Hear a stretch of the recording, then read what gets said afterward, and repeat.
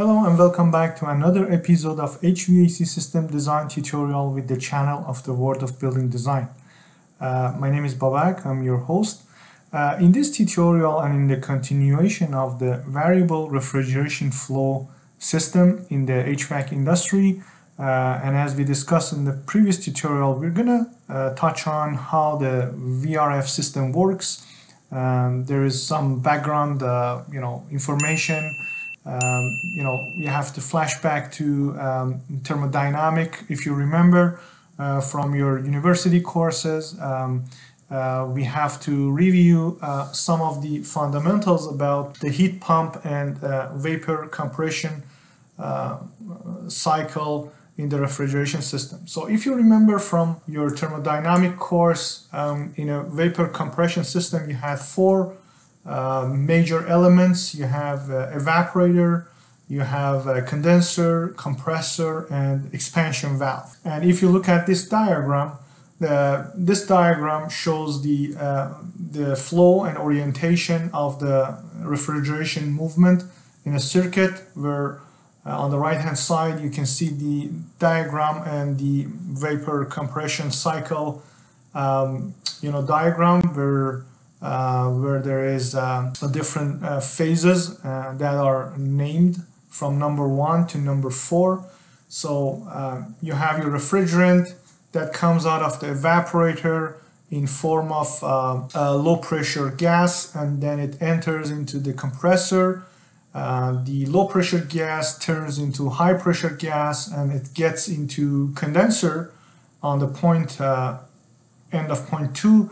And then high pressure gas turns into high pressure liquid, where the heat is rejected to the atmosphere because you have a condenser here. So this can be either in form of air source condenser, or it can be a water cooled type condenser, where the heat is rejected to the fluid or water or glycol or whatever other fluid that you have considered in your design. That's not something we want to focus in this tutorial. So on the phase 3, when you get out of the condenser, you have high pressure liquid, and it needs to lose its pressure through expansion valve, where the liquid loses its pressure, and there is a combination of phases between the vapor and the liquid, and the low pressure low pressure liquid is created.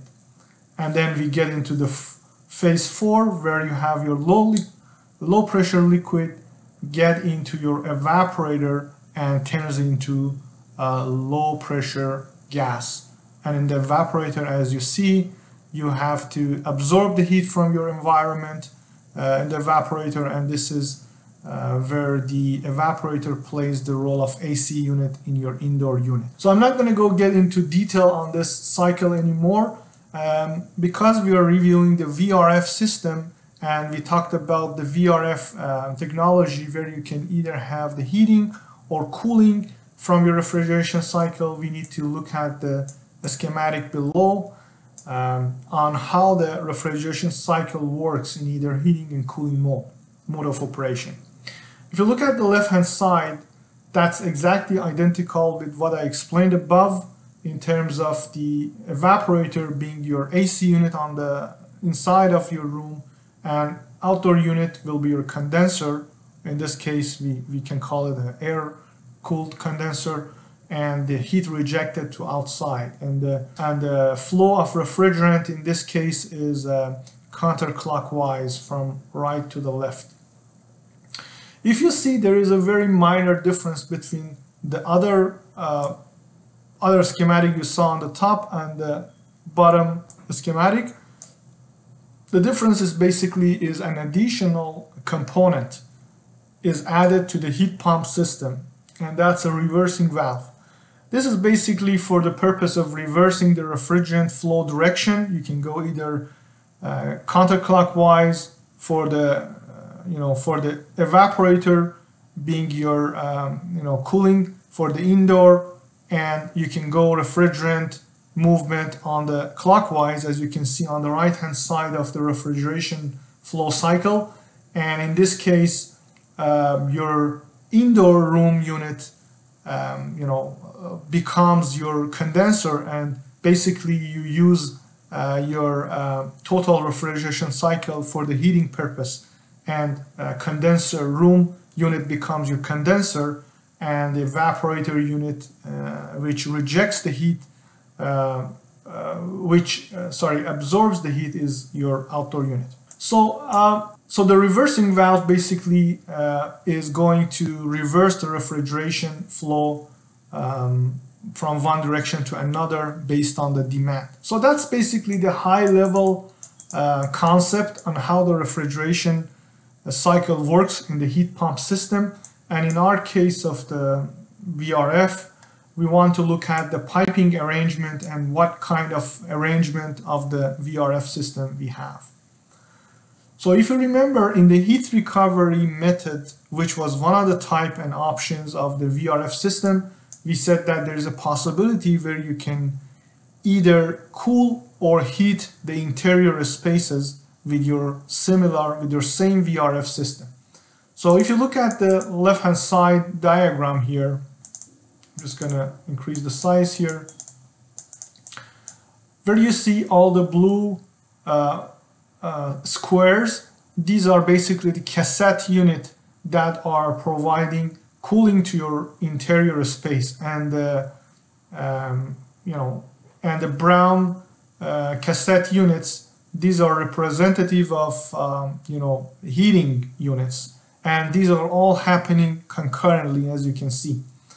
So there are 4 different pipe color arrangement here as it's shown.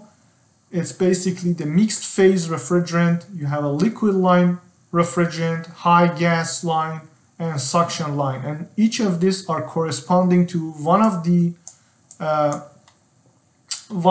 phases that was explained above. So when you have a liquid line, it means that you have had your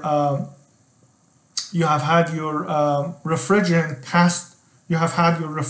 pass your condenser, and it has become the liquid form, high pressure liquid form. So in this case, as you can see, the liquid line are shown with this kind of green color here. So remember that in the heating mode of operation, what you need to do is to run your hot gas into your cassette indoor unit, because this is acting as your condenser, and then it rejects the heat to your environment or the room, and then the refrigerant becomes liquid, high pressure liquid, and comes back to your refrigeration distribution device, as you can see with this yellow rectangle shape symbol. So the refrigerant comes back to this in a form of high pressure liquid. So the cassette unit acts as condenser. But when it comes to the cooling, you have your liquid line comes to your cassette unit. So let's go back to the schematic. On the evaporator side, your low pressure liquid comes into your evaporator and turns into low pressure gas and exits from your evaporator. So in our case, in that schematic, it was called as a suction line. So between line 4 and line 1. So going back to the schematic here, as you can see, you have the suction line is where your refrigerant comes out of your evaporator here, and when it enters into evaporator, it's called the liquid line. So it changes the phase here and turns into low pressure gas.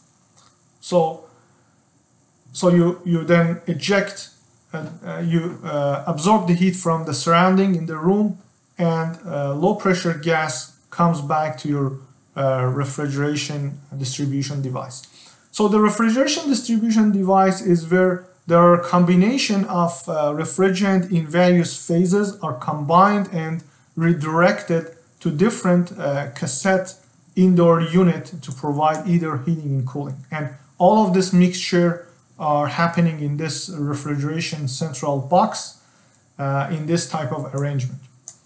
In the other arrangement, as you can see, still you provide heating and cooling concurrently, but your refrigeration distribution device are specific to that indoor unit. So you have 3 lines connected to your condenser, which is the suction line, hot gas line, and also the liquid line. So there are 3 pipes connected to your condenser, and then the indoor units have their own refrigeration distribution device that are tapped to either of these 3 lines. In the third piping arrangement option for the VRF system, you still have the 3 separate lines as we discussed in the second option, with the difference that the refrigeration distribution device is connected to multiple head ends inside the units. So that's what's sized and designed, so you don't have as many distribution devices as you saw in the option 2. There are much less than distribution device, but they are connected to multiple heads and not dedicated to each individual. So this is a different type of arrangement. So as you can see, there are 3 different type of arrangement that are common in the HVAC industry, and in the future tutorial we discuss about what are the best application for each of this type of options when it comes to your design strategy. What are the considerations you have to take into account if you want to go with each of this option for your VRF system design. So having a look at the pros and cons between the 2-pipe versus 3-pipe option. So the 2-pipe, as you can see, it's a good good option for the medium rise and wider buildings where you don't have a very tall buildings. And gas liquid separation is at refrigeration distribution device, and also you have a central distribution refrigeration device. In the 3-pipe system instead, it's very good for the tall buildings, tall and skinny buildings, so that you can dedicate refrigeration distribution device to each of this individual indoor unit, right? And you have a separated gas and liquid line. So because you have 3 separate lines, you can have a riser with different 3 refrigerant at different phases. So this is a good application for the higher and smaller buildings, skinny buildings, which are not very wide, but they are much taller. So these are the better application for that purpose, option 2 and option 3. So looking at some of the components of VRF system, we discussed about this in the previous tutorial. We have the indoor unit. In this case, this is a cassette style and it's installed flashed with the ceiling. These are ceiling mounted. You have the refrigeration distribution device. As you can see, this is looking like a centralized distribution device that was explained in the option 1. And you have this, individual refrigerant distribution device that are dedicated to individual indoor unit, as we discussed in the option 2 and option 3. And then you have the thermostat. So as discussed, the distribution device can receive the refrigerant in various phases. It can receive it in superheat gas or subcooled liquid. Remember, when you have the refrigerant coming out of your compressor, it is in the superheated gas condition. It's high pressure and gas superheated, and when it comes out of your condenser, it is in the subcooled liquid form.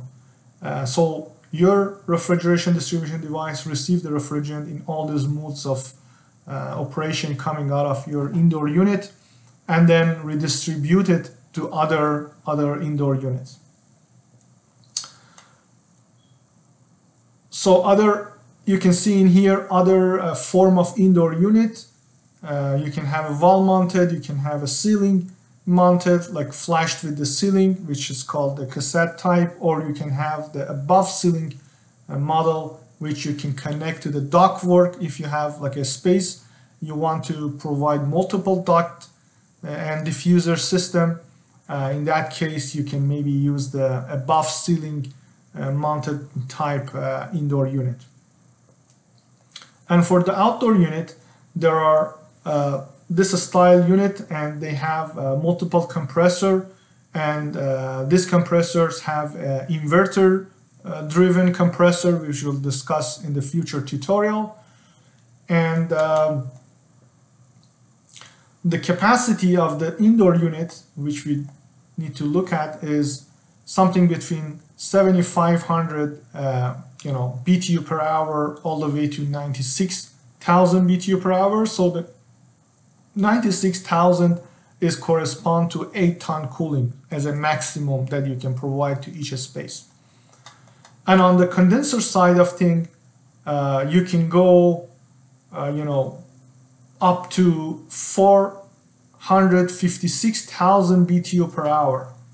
So this is a good size cooling for a mid-rise building, and these are application for the mid-rise or low-rise buildings, the VRF system.